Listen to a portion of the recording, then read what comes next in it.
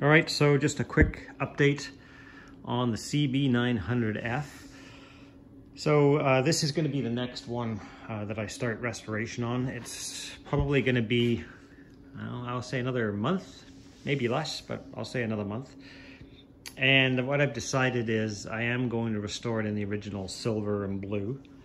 And I've got almost all the parts for it to do the restoration. This is what this box here is full of, all the bits. I think I'm just waiting now for the, I bought some new pistons for the brake calipers and a seal kit for the calipers. And then the other thing I'll need to buy still is the decal kit, which I'll get from AFE Graphics or cbdecals.com, same company. And so I've got the tires, new tires are here. I went with the Shinkos. This bike isn't really going to get ridden a whole lot, but everybody says they're a good, well-wearing tire, and they were available in the size, which is not always easy to find. And I was able to get a front and a rear, so I went with the Shinko tires. And I've got a new seat cover and a whole box of stuff there to go on it.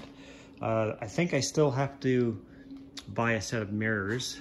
I have a set that are actually off the Honda Hawk, a chrome set, but I have to try them on here just to see how they look. So I haven't bought mirrors for it yet. That's another thing I have to get. And then I got from a good friend of mine this beautiful Super Trap pipe, and I'm guessing it's stainless steel. Looks like stainless steel, but yeah, it's absolutely beautiful. So there we go. It's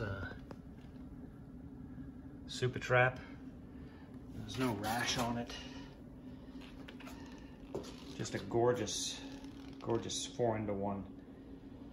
So that's I'm excited to put that on. It should sound really nice with that on there. Yes, this will be soon. I picked up, somebody online had a manual. It was a good price on the manual, so I picked that up. The seat cover came with a strap and all that kind of good stuff, so that's good. And then what else have I got in here?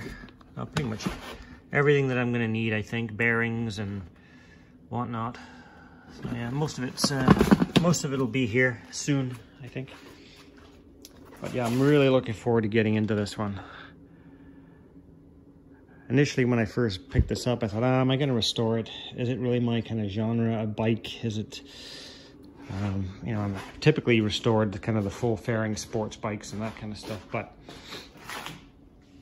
I am now really looking forward to doing this one. I'm excited to get into it.